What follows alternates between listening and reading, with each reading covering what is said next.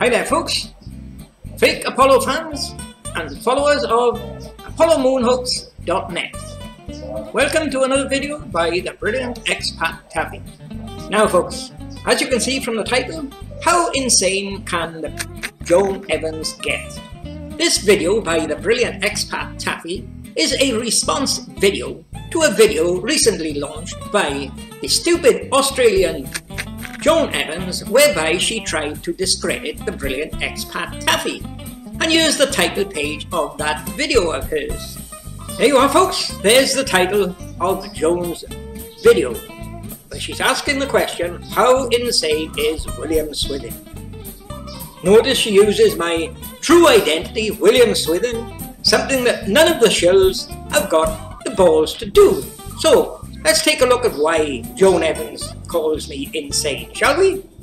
Okay folks, here's the first photo that I had an encounter with this from Australia, Joan Evans. A photo about 6 years ago that I displayed showing that this Apollo 14 astronaut has only got one leg. He hasn't got a right leg. And here's a better look at it coming up. There you are folks. For those who haven't seen it before, a photo I used about 6 years ago in an early video showing what I called the one-legged astronaut who had to hop it. You can clearly see he has not got a right leg. Now, Joan Evans immediately called me insane for that. The reason Joan Evans said I'm insane is because she said he must have had a right leg because he had one in the previous photo. And here's that previous photo coming up, folks. There you are, folks. There's the previous photo, 9404. And in this one, you can see he's got a right leg. And that's why Joan Evans says he must have a leg in the next photo, because he's got one in this one. The next photo, about 6 years ago, that got this Joan Evans to blow her top and call me insane, was a discovery by the brilliant expat Taffy, a photo that's been driving these NASA nutters crazy for 6 years. A photo that I dubbed the Pink Flamingo. Yes folks, a photo that contains the head of a pink flamingo on the moon, and he hasn't got a helmet and he hasn't got a spacesuit. Now, what's a pink flamingo doing on the moon and without a spacesuit? And here's what some of the other idiots say about this. They say I'm just suffering from pareidolia. Take a look at what the idiot Astrobrand says. Here you are folks, here's one of the comments by that idiot that I dubbed the twat who was always speaking through his Astrobrand. He states here, the flamingo is one of several examples of expat Taffy's pareidolia. That was following two other comments by him is, no, I can't see a pink flamingo, I'm not schizophrenic. And another one where he stated, it's not a pink flamingo, it's a piece of pink bubblegum that Buzz Aldrin spat out as he came down the ladder. Well, what about that so far, Joan Evans? Like I've told you many times before, you're quite entitled to call me insane. All you've got to do is provide the evidence that I'm insane. If I can see the evidence that I'm insane, I'll say thanks Joan for letting me know and proving to me that I'm insane, I better go and get treatment. But I reserve the right to say to you as well, Joan Evans, you are insane. And I can provide the evidence, which I have done in 2 cases here now. Well, he keeps going on and on about a white sheet. Quite right, John, quite right. Yes, William Swithin, also known as Expat Taffy 1, and now also known as Basil Brush, has what he thinks is his new gotcha question. It's this. Yes, let's take a look at it, Joan, shall we? Now, folks, all I could get from Joan Evans for the last 3 years is, I've already answered that, I've already answered that, I've already answered that, go back, check my post, I've already answered that. I got so fed up with that, I said, hey Joan, the record's stuck, turn the record over, I've already answered that, I've already answered that. Now pay particular attention to the wording in Joan's videos, and you will see proof why she is insane. Keep that in mind where she said, I've already answered that. Okay? Now, before we go any further, let me show you the photo, or one of the photos we're concerned with this certain question. Now, folks, the question I've been asking these for a couple of years now is, these 3 LEMs, 15, 16 and 17, if you look here, you'll see all the gear that they're supposed to have used on the moon. They're supposed to have unloaded it, and there's a white sheet thrown over it. Now, were they expecting rain on the moon or what? I asked a simple question: why unload gear out of the LEM and throw a white sheet over it? There's got to be an explanation. Like I always keep telling you, everything is done for a reason and a purpose. Nobody does something for nothing. Now that's the question I've been asking these for the last 2 years, is why throw a white sheet over the gear? Now you can imagine why they would do that on the Earth when they're practicing, when they're training, because it rains on the Earth. But there's no rain on the moon, is there? So why would they take a sheet to the moon to throw over the gear? And that question has been plaguing these now for 2 or 3 years. So what this video is about with Joan Evans, trying to make out I'm insane, as you will see, she's trying to answer that question. Now folks, take a look at this statement by Joan Evans here. She says it's a question William has asked before, over and over and over, and it's been answered before, over and over and over. Now please take a note of her words there. She says it's been answered before, over and over and over again. Alright, keep that in mind. She says it's been answered over and over and over. But let's see what she says later on. Look what Joan says here, folks.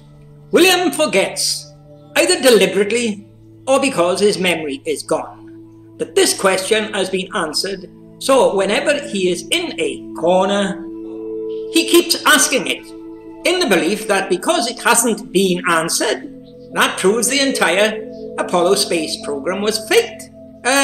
Because it hasn't been answered, what are you agreeing now, Joan, that it hasn't been answered? You've repeated time after time, at least 40 times, that it has been answered. And now you seem to be agreeing here that it hasn't been answered.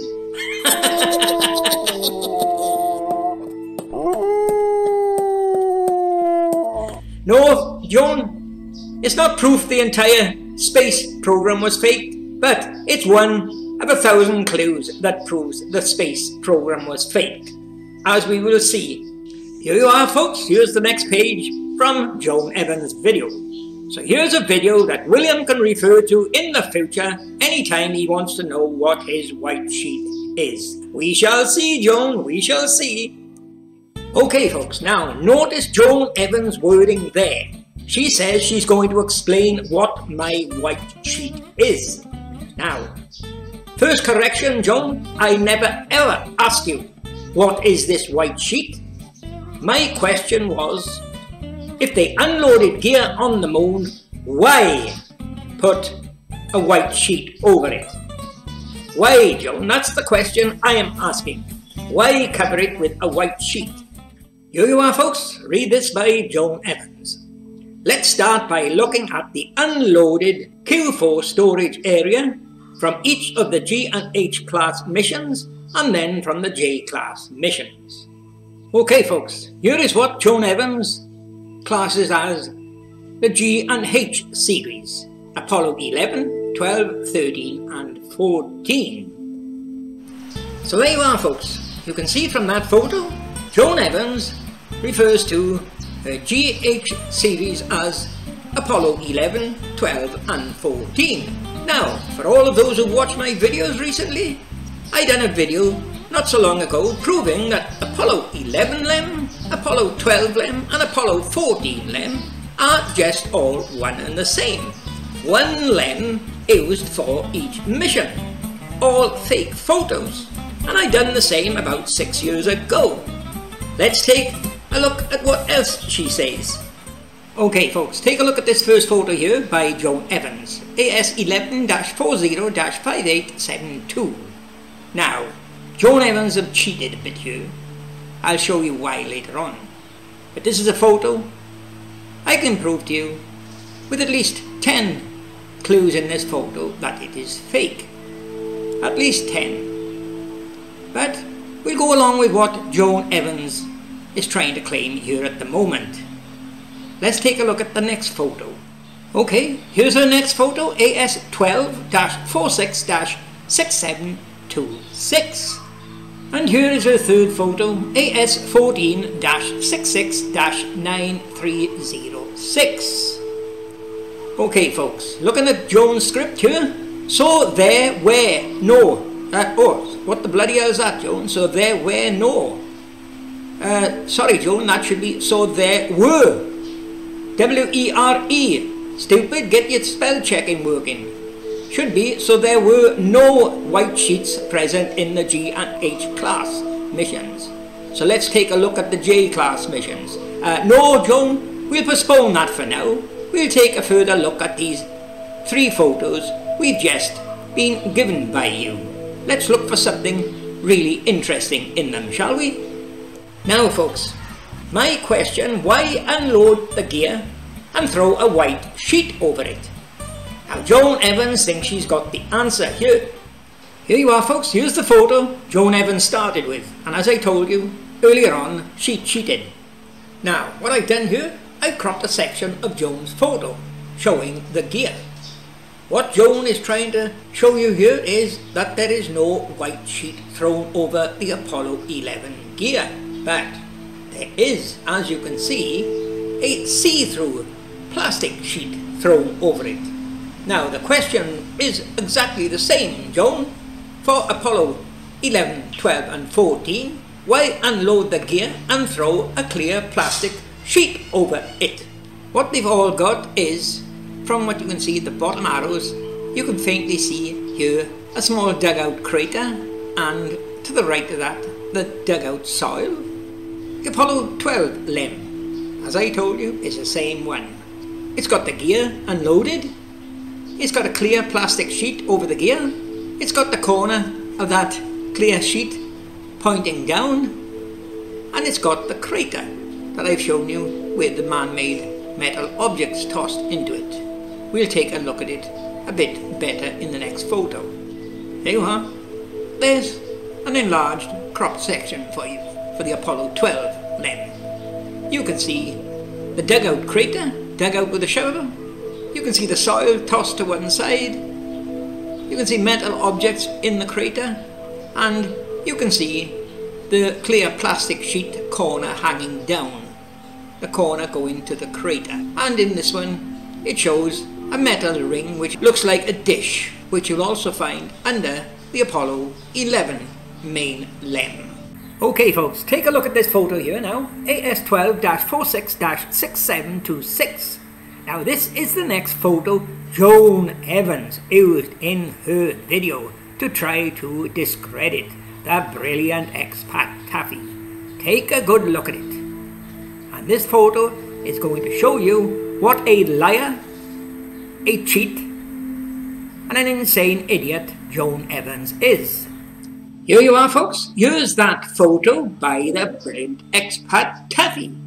Do you notice the difference? Mine is a lot brighter than Joan Evans. There you are folks, what I've done, I combined the 2 photos here. On the left, you can see the photo by the liar Joan Evans. She's deliberately darkened the photo to hide the evidence of fakery. On the right is the photo by yours truly, the honest expat Taffy. There you are folks. There's an example of what a liar and a cheat Joan Evans is. She knows the photos are fake. She knows they faked the moon landings. But she tried to cover up the evidence of that fakery there. All she wanted you to see there is no white sheet over the gear, as in the case of 15, 16 and 17. What she didn't want you to see was, over the gear there is a see-through clear plastic sheet, and there's evidence underneath with the shape of that sheet coming down, evidence that it's exactly the same LEM as Apollo 11. And another thing she didn't want you to see, or didn't want you to notice, is the astronaut is just coming out of the LEM, but the gear is already unloaded, exactly the same as with Apollo 11. Here you are folks, here's a cropped bottom section from the photo by the liar Joan Evans, a photo from her video. Okay folks, here's the cropped section from the photo that the brilliant expat Taffy downloaded from the Lunar Surface Journal. Now I'll give you a better look at it. There you are folks, brightened up for you all see the evidence. What Joan Evans didn't want you to see is there is a clear see-through plastic sheet over the gear for this Apollo 12, exactly the same as Apollo 11, and you'll see exactly the same for Apollo 14. Now, you can see what's happening here. The liar Joan Evans darkens down the photo to hide the evidence. The brilliant expat Taffy brightens up the photo to display the evidence. And here's a kick in the teeth for the stupid twat Cornelius Crew. He insists this is not a clear see-through sheet. He insists it's the yellow mylar. What he's too thick to realise is the photo he's looked at, he can see the mylar behind the clear sheet. Well, what about that, folks? Can you see what a liar and an insane idiot this Joan Evans is? As the pink flamingo said, "Hey Joan, I can stand on one leg, but when it comes to the brilliant expat Taffy, you haven't got a leg to stand on."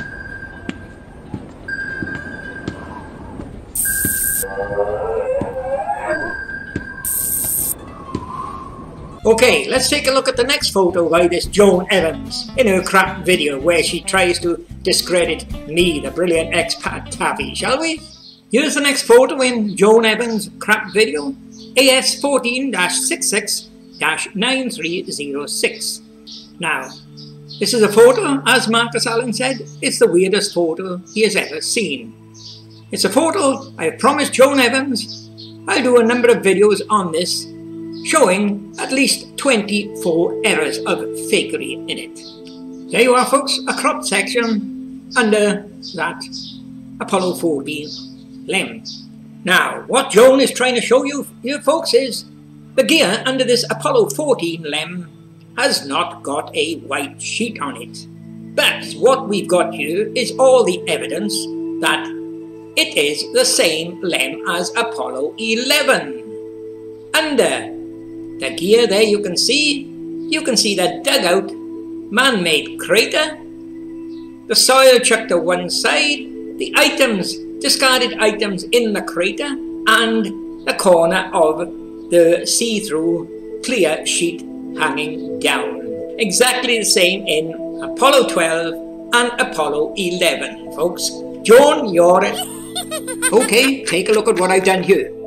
I've taken the cropped section of underneath the Apollo 12 LEM and underneath the Apollo 14 LEM. Now notice the difference here between the brilliant expat Taffy and the liar Joan Evans. She darkens the photos down to hide the evidence of fakery. The brilliant expat Taffy zooms up and brightens up to display the evidence of fakery. Now look what we've got here, the similarities. On the left, Apollo 12, you can see the man-made dugout crater, dug out with a shovel. And on the right, under the Apollo 14, you can see that crater. On the left, you can see metal objects under the Apollo 12 LEM in that crater. On the right, you can see the objects in the crater under the Apollo 14. On the left, you can see the square edge of the clear see-through plastic sheet. On the right, you can see the square edge hanging down of the Apollo 14 plastic sheet.